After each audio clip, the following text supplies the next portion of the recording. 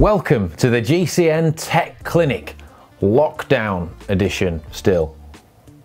Now, for those of you who are unfamiliar, the Tech Clinic is where you submit your questions about bike tech and bike maintenance, and we'll do our best to answer them. And you can submit your questions using the hashtag AskGCNTech on social media and in the comments section down below. So first up this week, without further ado, is a question from Jeff Yo, who says, hey, what's the useful life of a decent quality internal cam quick release skewer? Well, in truth, I've never had one fail. They tend to last a very, very long time. And they tend to outlast the wheels themselves, which is probably why I've never had one fail. And that's because, especially if you've been using a rim brake wheels, which I have most of my life, the rims do wear down and you end up replacing the wheels. Skewers tend to be made of alloys, which don't corrode like steel does. And as is the case with most bike parts, you know, if you look after them, keep them well maintained and clean them, they'll probably last even longer. So yes, it's not something that you should be losing sleep about or worrying about. Next question is from Dirk Tolboom, who says, my big chainring is worn out and I want to replace it. I can't find the exact one. I think it's Shimano Sora 3550. Would I be okay if I replaced it with 105 5700? In short, yes, you would. I think that should be fine. One thing to bear in mind is you are going from a 9-speed class of components, a 9-speed group set, to a 10-speed group of components between those two group sets. But that means you might have to tweak the way your front derailleur is set up slightly, but you should be able to get it to work. The key take-home message for anyone who's changing out a worn chainring is that in looking for a new chainring, you need to match two things. So the number of bolts on the chainring that clamp onto the crankset, usually it's 4 or 5, in this case it's a 5-bolt chainring. Shimano is now switched on more modern chain sets to 4-bolt chain sets. The next thing you need to get right is the bolt spacing. This is the spacing between those bolts and the diameter of the hole on which they clamp onto. So most chain sets are 110 BCD. So you just need to match up the BCD.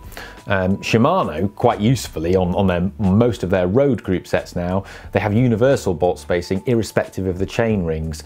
In the past, it's been 110, 130 and 140 usually on track chain sets. But yeah, now it's all 110 on Shimano, which is good. But yeah, I think you need a 110 5-bolt chain ring. That 10-speed 105 one is that, so should be fine. Let us know how you get on when you change it, but that should work. Next question is from Bugboy 152000. Great handle.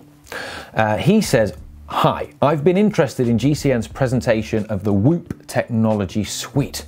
I'm not a competitive racer and I only bike for fitness. I have to admit that I road bike mostly on days when I can't ride my mountain bike. Nobody's perfect, bug boy.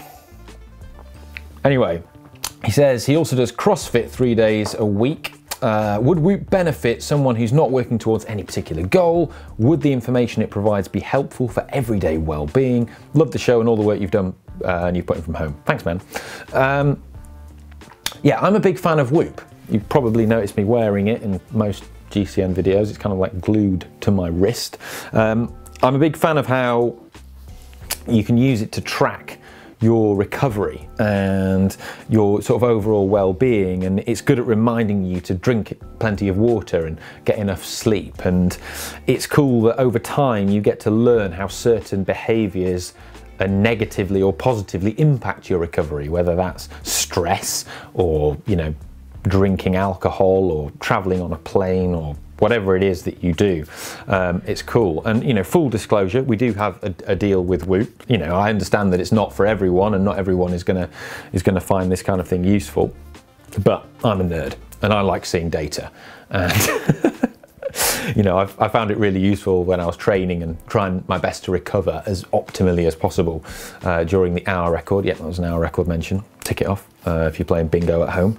And it can also turn recovery into a game, right? So this is tragic. This is really sad, but I find it cool. So we actually have a group, presenter group on Whoop, where it's me, Powers, Manon and Hank are in this group, and you can sort of compete to who gets the best recovery scores on the Whoop.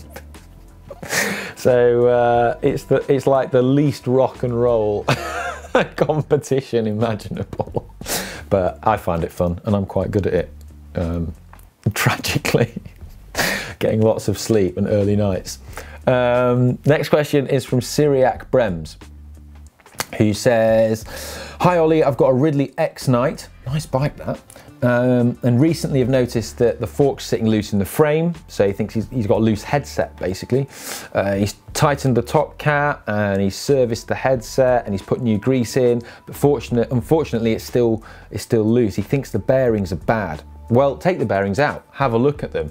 You know, put your finger inside like that. I'm not making jokes. Oh, Jesus.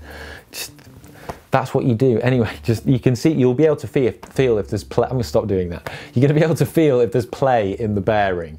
And if you do need to replace the bearing and you're not sure of the size, you're saying you know you can't see what size it is, I would say contact the manufacturer, contact Ridley, they will be able to help you. And also you could contact the distributor of the bike in your particular country. I know in the UK it's Madison who distribute Ridley, and they should be able to point you in the direction of the correct bearing you will need for the headset of that bike. Let us know how you get on changing your bearings in your headset, and yeah, hopefully that works out for you. And hopefully that is the problem. It sounds like it is. Next question is from Lee Oin, who says, "What are the material differences of a gold chain versus a standard chain? I can see the appeal if you're trying to impress Manon for a super nice in the bike vault. Gold chain!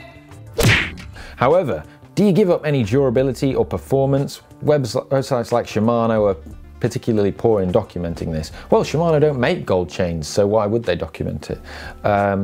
Gold chains are made by a brand called KMC, who actually make a lot of chains in the bike industry, a lot of OEM chains as well. And the gold chains tend to just have, they're a silver chain that has a coating applied to them, which is usually done via anodizing, or it might be an electrolysis process. I think it's anodizing. Either way, it tends to be purely for cosmetic, you know, aesthetic purposes. I mean, they look proper cool, don't they? And you know, some independent testing I've seen does actually reckon they are slower slightly than just an uncoated silver chain. But the jury's out on this. Different people claim different things. If it is slightly slower, it's only going to be a fraction though, and it's going to be less than the impact caused by different chain lubes and how clean your chain is. If your chain's dirty, that's going to cost you more watts. It's not something I would worry about. And the gold coating does wear off slightly over time. You do get the silver coating underneath starting to appear after quite a bit of use on where the links rub against each other. In this case, it's a titanium nitride silver coating underneath. And one thing to note is that the gold chains and their equivalent silver chains, they tend to be a bit lighter as well, because they tend to have these slotted links in the KMC chains. So if you are a weight weenie and you want to save some weight, and you can save quite a few grams over a standard chain there. So if you're building a hill climb bike, for example, kind of a cool thing to consider. Plus, I mean, just come on, gold chains. They look awesome. They just look, they're gold. Absolutely fam-dabby-dozy. Bet you never thought you were going to get a Crankies reference when you clicked on this video, did you? Oh, lockdown, what's it doing to me? Right, next question, Antonio Pickleboni. When I switch from dry lube to wet lube or vice versa, should I deep clean the chain? If so, what product? Yes, you should. That's what the advice says. For optimum performance, you should completely remove one type of lube before you put another one on. We get a lot of lube questions. However, I understand that that's not always possible. So there have been times in my life where I've had a big event and like a big cycling race or sportive or something, and I've got my bike prepped for ultimate performance with amazing dry lube on there. But then the weather's taken a turn for the worse at the last minute, and I've not got time to completely strip my drivetrain and then put wet lube on. In which case, I would say, rather than just leave the dry lube on there and then it washes off after 10 minutes into your race or a big event, just put wet lube on top of it. It's not ideal, but it's better than the dry lube washing off and you running a dry drivetrain. Also, you could consider taking a bit of wet lube out with you in a little bottle like we've shown in previous videos. That can be quite useful. As for stripping it, well, any good sort of commercially available degreaser, there's lots on the market. One thing I would say though is, you know, use an environmentally friendly one. It's a bit more responsible. There are some more environmentally friendly than others. Wendy Miller says, I've never used latex inner tubes. Oh, Wendy, you're missing out. What brand would you buy if there is a better brand? Well, I love latex inner tubes. And I would say go for Vittoria ones. They tend to make latex inner tubes for a lot of other tyre manufacturers to put into their tubular tyres as well. Say that, you know, they're trusted by other brands as well. And for those unfamiliar with latex tubes, quick summary, right? I reckon they're the best value performance upgrade that you can get. The reason being is that they offer lower rolling resistance in your tyres, ideal for time trialing or road racing. There are some disadvantages though. They are more fragile.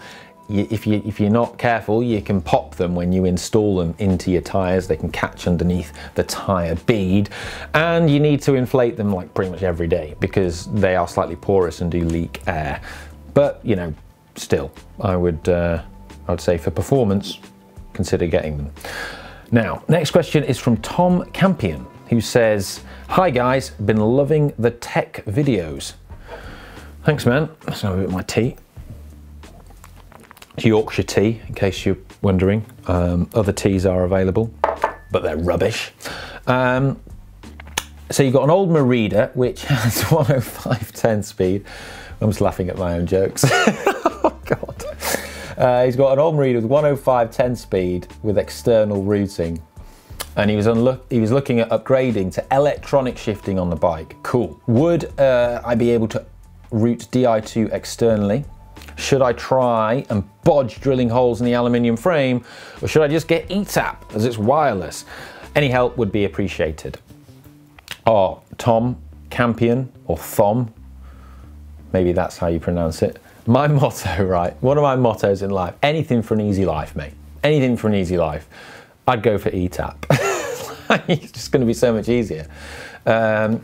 And I'd say get the 11-speed one, the previous generation, because there's loads of great deals to be had on that now. 12-speed has come out, and it's still a great group set.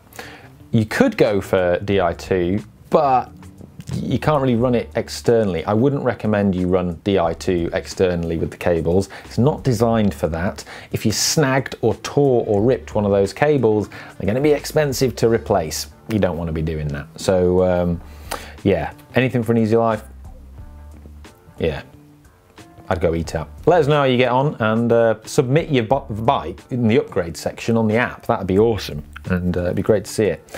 Last question this week, comes from Ed, who says, hi Ollie, question about disc brake wheels. In the old days of rim brakes, when a wheel was slightly out of true, it would rub against the brake pads and seriously annoy like everyone.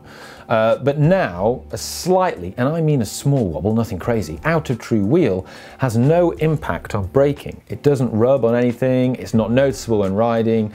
So should I fix it? Yeah, you should. Fix it, man. Don't be sloppy. I mean, it might not be very noticeable now, but when you're, you know, going down a really fast descent or something, it could be exacerbated and you could see more of a speed wobble, and it could feel quite unstable and bad.